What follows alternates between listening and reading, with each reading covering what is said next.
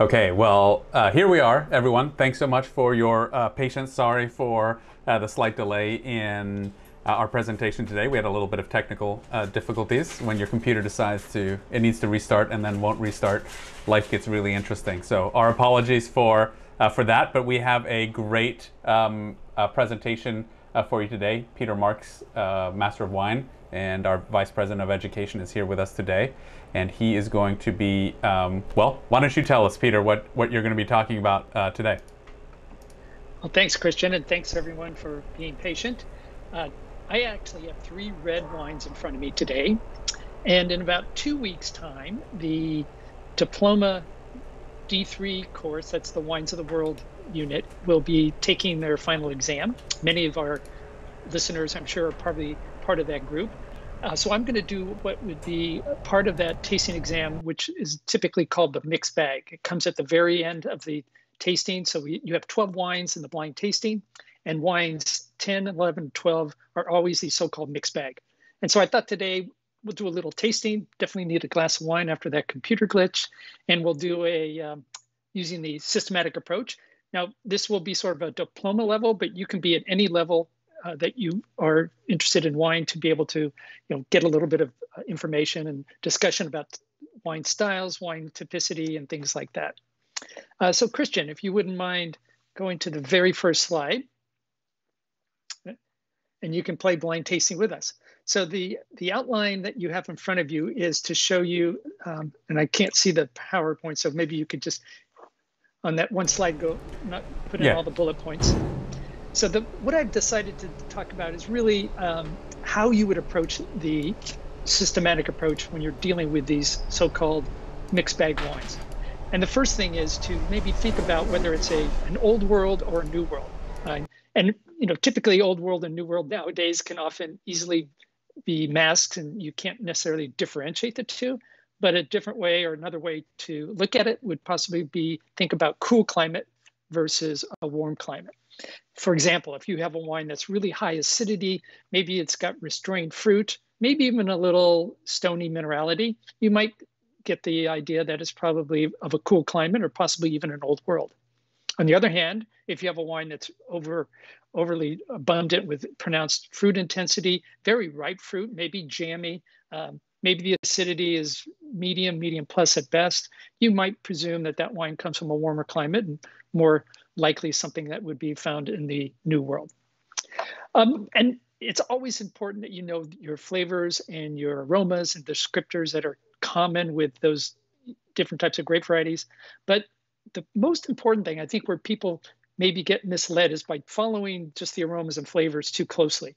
Because a lot of times, different grape varieties can overlap in the type of profile that they will display. And so because of that, what is really more important is to understand the structure of the wine. And what I mean by that, obviously, is the acidity, the alcohol, the body, sweetness, and tannin. Now, let's take a grape like Riesling. I think most of you probably know Riesling is a high acid grape. It rarely ever has more than medium alcohol. It's either low or medium at best, and tends to have sort of light to medium body. Very likely has some sweetness, and no tannin, of course. Now, if you're thinking about a grape like Grenache, Grenache typically has high alcohol, only medium acid at best, maybe even lower than that, and the tannins tend to be pretty soft. So if you have an idea of the structure of these grape varieties, it'll go a long way and help you understand where these wines are coming from. Winemaking can also play a factor. Certain places in the world have a tradition for different types of winemaking techniques.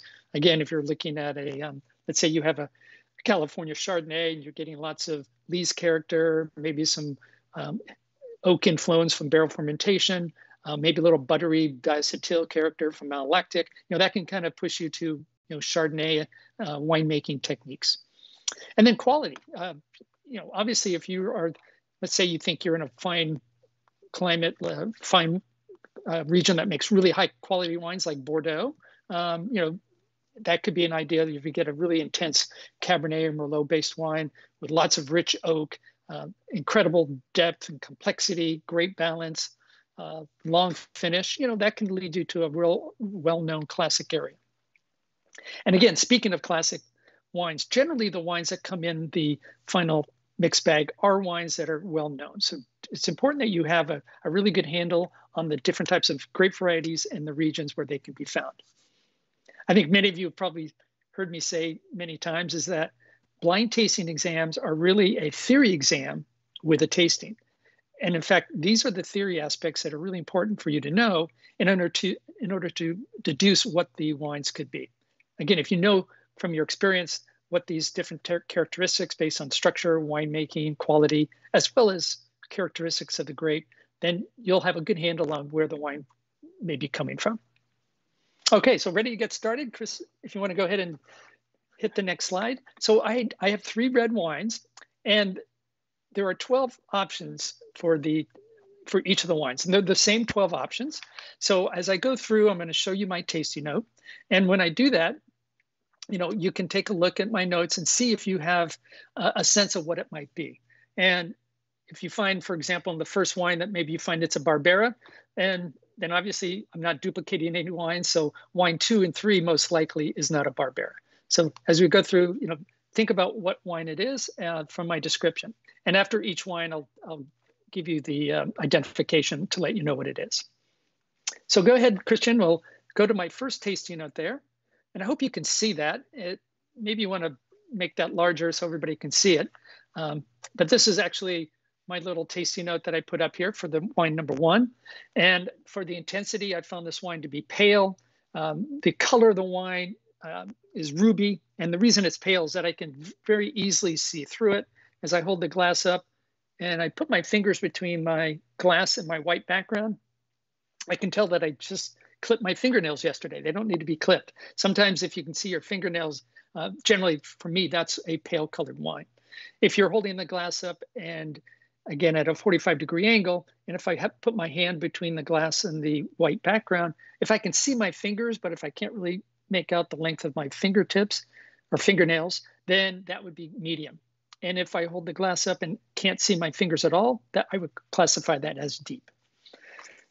When I smell this wine, it's not particularly intense. It's a little bit restrained. So I give that a medium intensity on the nose. And if you go to the right side of that systematic approach grid, you'll see some of my descriptors. I have the red floral notes like rose and violet. Predominantly, this is red fruit. So I'm getting a lot of raspberry, cherry, a little bit of an unripe red fruit, maybe some cranberry, and also some red currant. There's a little bit of red fruit, but in the sense of black currant, which is a little bit of a wild black fruit, some red cherry and some black cherry, as well as black plum, and even a little bit of red licorice. Now, I don't mean that the wine is sweet. I'm not tasting that red licorice. I'm just smelling it. So sometimes red licorice can have a little bit of a tart smell to it. And the fruit to me seems to be just right. So already I'm getting a sense that this is not from a particularly warm climate, given that there's a lot of kind of red fruit. The aroma intensity is only medium at best.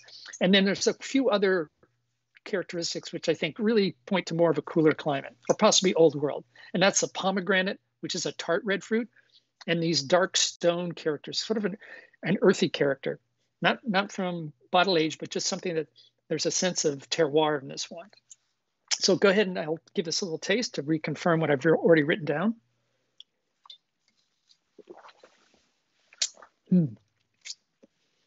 That's, first of all, I think it's really good. It's dry, medium plus acid.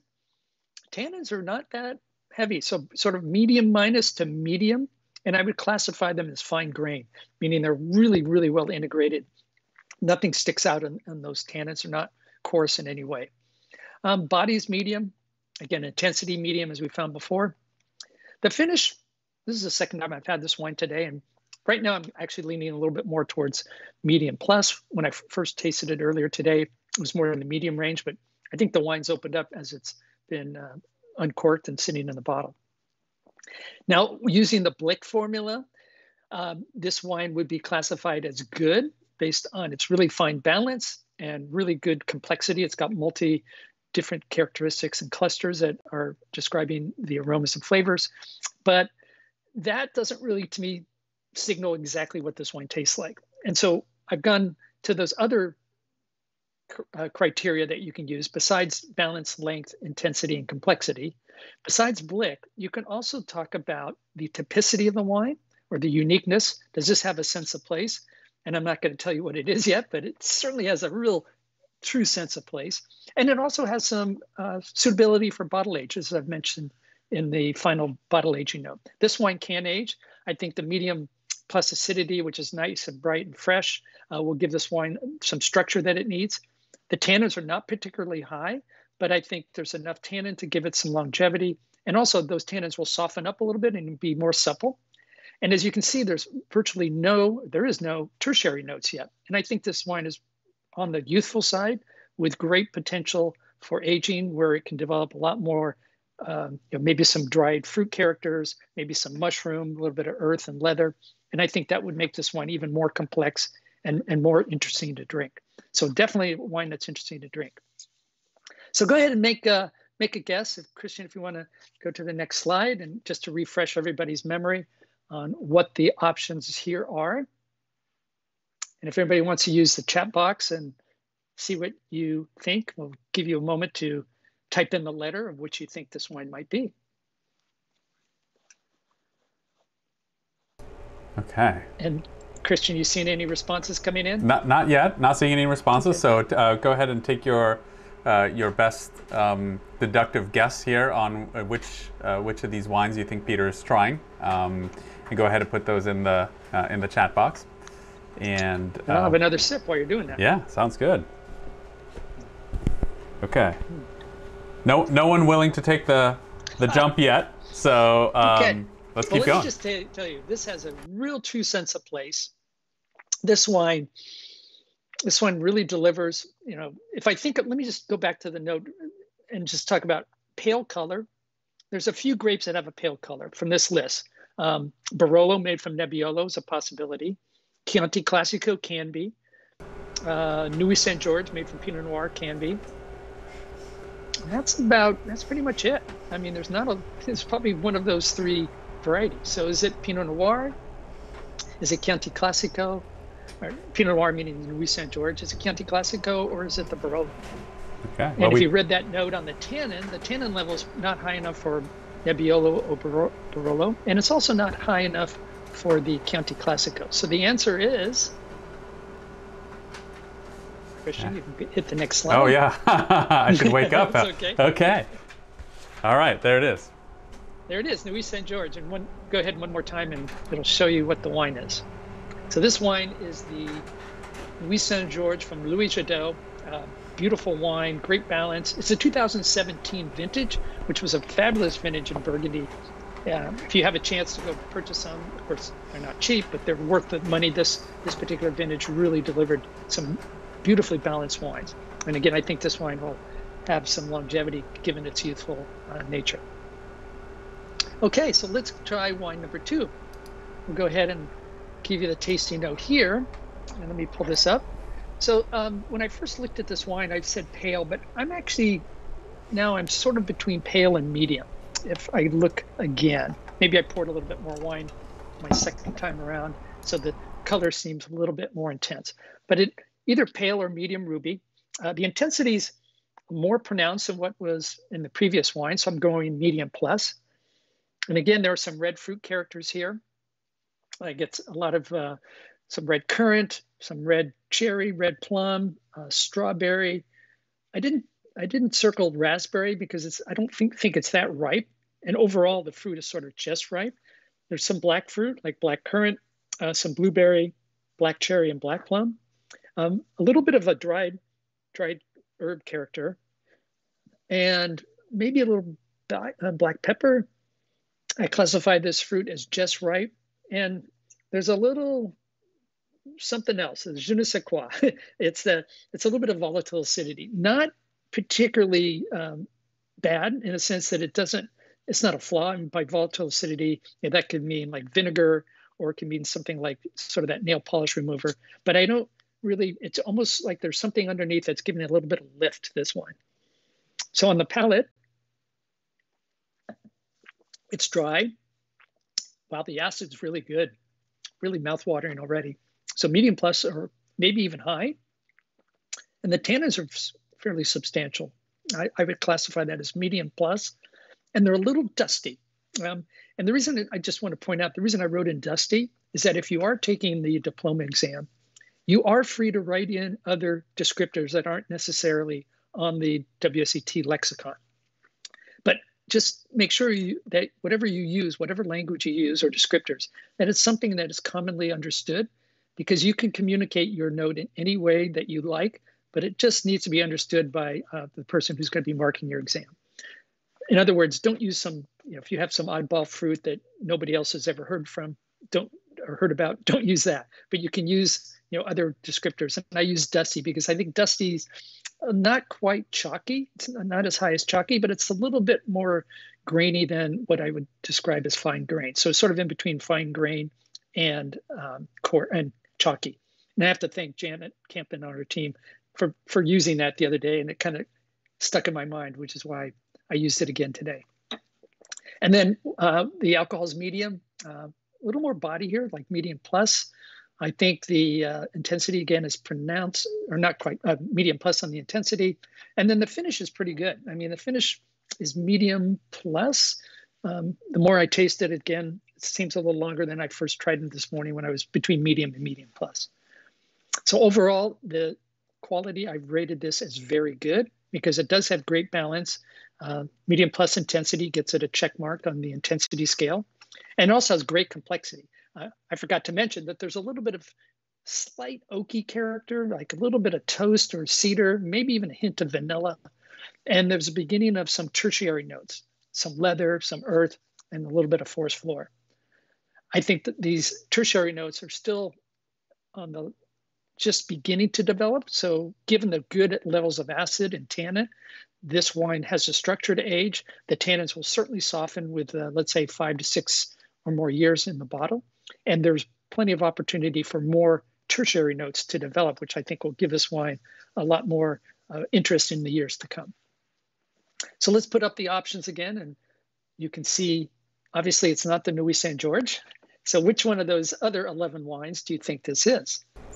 Okay, we'll play a little Jeopardy music while... Let's play a little Jeopardy music. And if you can let me know what everyone's guessing. Yep.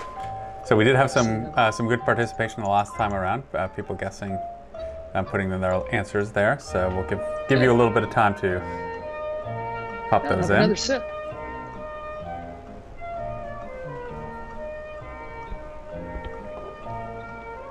One clue again, which I think I sort of passed over quickly, but I did classify this as just ripe. And there's really good acidity. So the climate's kind of moderate. It's certainly not a really warm or hot climate by any means. Great. That might give you a little bit of a clue. Yeah, so we have some votes coming in. A couple of votes for Barolo so far. A vote for Saint-Emilion as well. So yeah, those are the early votes. Okay. All right. Well, let's go Chianti ahead. Classico is another one. Right, now they're rolling in. Said that. Barolo, Yay. yeah. So there's. Good job. It is Chianti Classico. Yay! All right. Well done. So Christian, Berglind and Michelle both got Chianti Classico. Well, cheers to that. Good job. So yeah, go ahead. Just click the next 2 slides, and that'll show you it's Chianti, and I'll show you which wine it is. This is the Corsabella 2016 Chianti Classico. This is an amazing example of what Chianti should be. This is, by the way, 100% Sangiovese. You can add other grape varieties in Chianti Classico up to 20% of other grapes, but no other grape can be more than 10% of the blend. And in this case, this is 100% Sangiovese. This wine did spend a little bit of time in French oak, but only 5% of the oak was new. So as I mentioned, the oak is just hinting in the background, and it's really expressing the nature of the grape, which is that red fruit character, a little bit of some black fruit, but more of a red fruit character. It's got some of that spice and developed a little bit of dried herbs. And then again, fairly high or medium plus tannins, and then medium plus acidity. If this wine had high tannins, I could see it being a Barolo, because usually Barolo is almost always high. It's really typically a higher tannin with Barolo or Nebbiolo than you'd find with Sangiovese. Okay, so we have one more wine to taste, and go ahead and let's show you that particular note.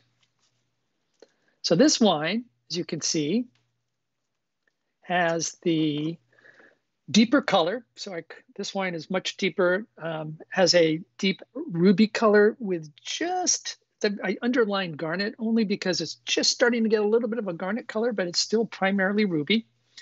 The intensity is medium plus, and more dark fruit in this wine than we found in the previous two wines. There is a little bit of violet as well.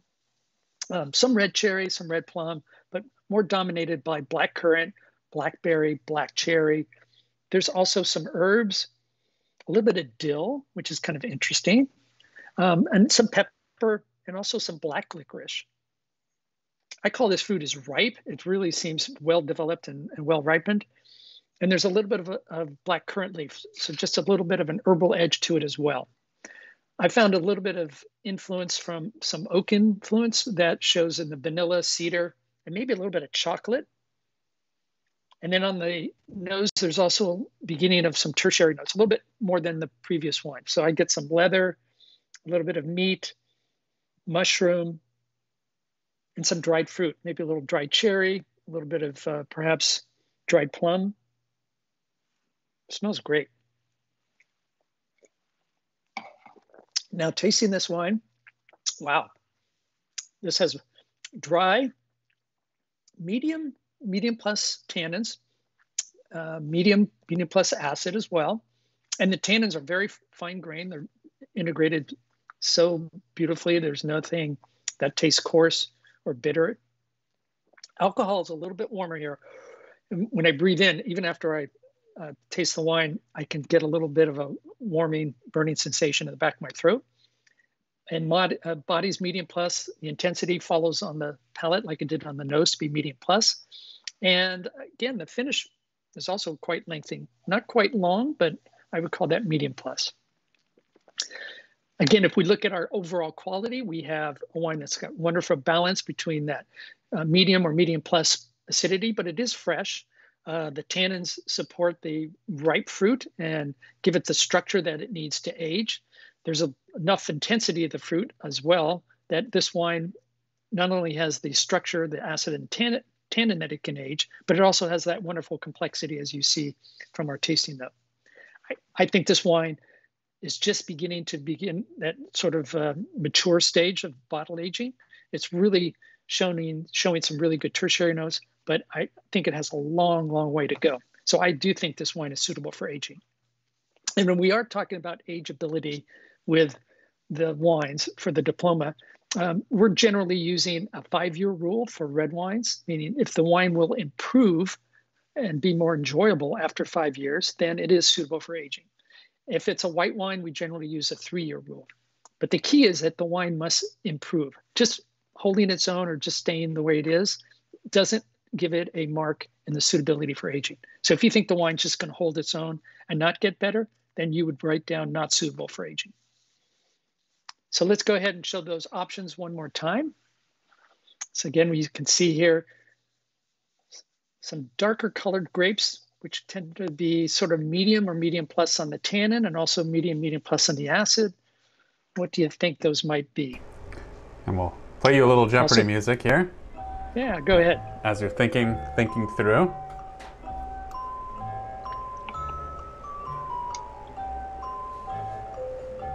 There's a really good earthiness of this wine too, which kind of puts me more, I'll tell you right now, more in the old world. While the fruit is ripe, it's not jammy by any means.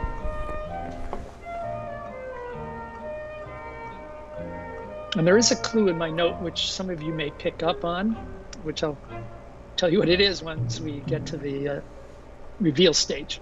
Okay, so we have some early votes in for one for Shiraz Barossa, another one for Rioja Reserva, someone else saying Malbec from Mendoza. 2 votes for that so far, and then Saint-Emilion is another vote. Carmenere, someone put, and someone one else put Vacaras. Okay. So yeah, we're a little bit all over. Over. One of those is right. So one of those is right. And maybe I'll do a little deductive. So Carmenere typically is when it's ripe, it doesn't show a lot of herbaceous note, but it still shows like a little bit of a pencil lead, a little bit of graphite. And even when it's ripe, it does have a little bit of an herbaceous, slight green tone to it. I wouldn't call it green pepper, but more like a red pepper. So I don't pick that up in this wine. Malbec, that's also a possibility. I think the fruit might be a little bit riper and maybe not. As I said, I get a little earthiness in this wine. Usually with Malbec, they tend to be very fruit driven and really juicy, like blackberry, black cherry. It's almost like biting into a fresh bowl of red berries when you taste a Malbec. This wine's got some earthiness and some other things, which maybe doesn't quite fit that profile. Somebody said Barossa Shiraz. Mm-hmm. That could be this wine because there is some oak, and they often traditionally they use American oak, which has got some of that vanilla, but more often nowadays are using French and or American. But it tends to be a lot of ripe, almost jammy fruit. And I think this wine doesn't quite have that character. Saint-Emelion's a good one too. I think being a Merlot grape is a dominant variety there, showing this type of acid and tannin profile could definitely be that.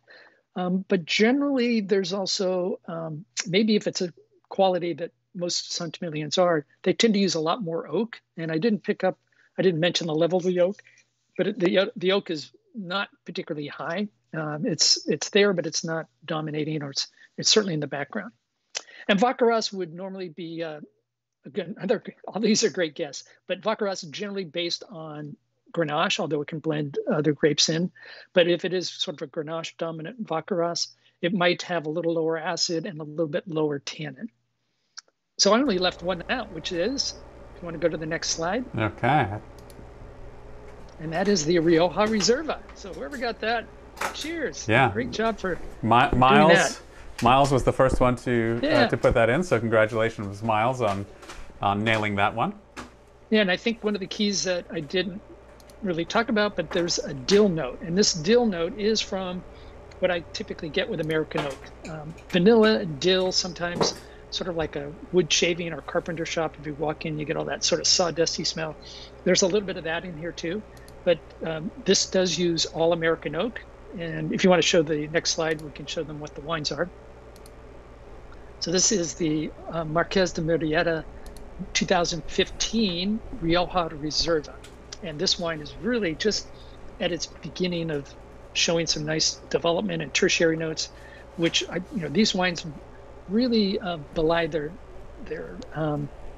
age. I mean, if I looked at that wine, I wouldn't necessarily think it's 5 years old. I would guess maybe 3, possibly 4. But it shows the Tempranillo grape shows this unbelievable, unique ability to age really well, even though it's not a grape that's particularly high in acid or tannin. So it has this ability to hold up and not oxidize very readily. So this is a wine I think I would love to taste this in another 5 to 10 years. So any questions from the audience? I'd be happy to answer. Yeah, great. Techniques or anything? This is your opportunity to pick one of the best tasters in the world's minds here, Peter Marks, Master of Wine.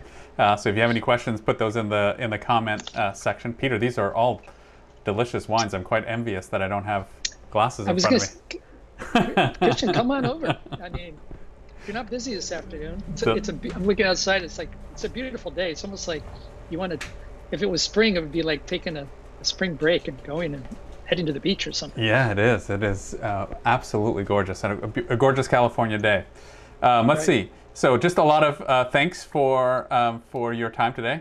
Someone saying this is so much fun. Thanks so much. So really super informative. Thank you, Peter. I do want to call out that we are doing just a quick couple of notes real quick, and one is that we are doing a champagne trivia on Monday at 2 p.m. Here on Facebook. So make sure and join us for that in honor of Champagne Day, which is coming up later in October. But you'll be able to test your champagne knowledge for that champagne trivia. And then, of course, we will have more of these awesome tasting opportunities with Peter and the rest of the team on Wednesdays, 2 p.m. On Facebook. So Thank you so much, everyone, for joining us. Peter, thank you so much. Well, thank you all for joining. Enjoy Cheers, that wine, be safe. and we'll see all of you here on Monday. Cheers. Cheers.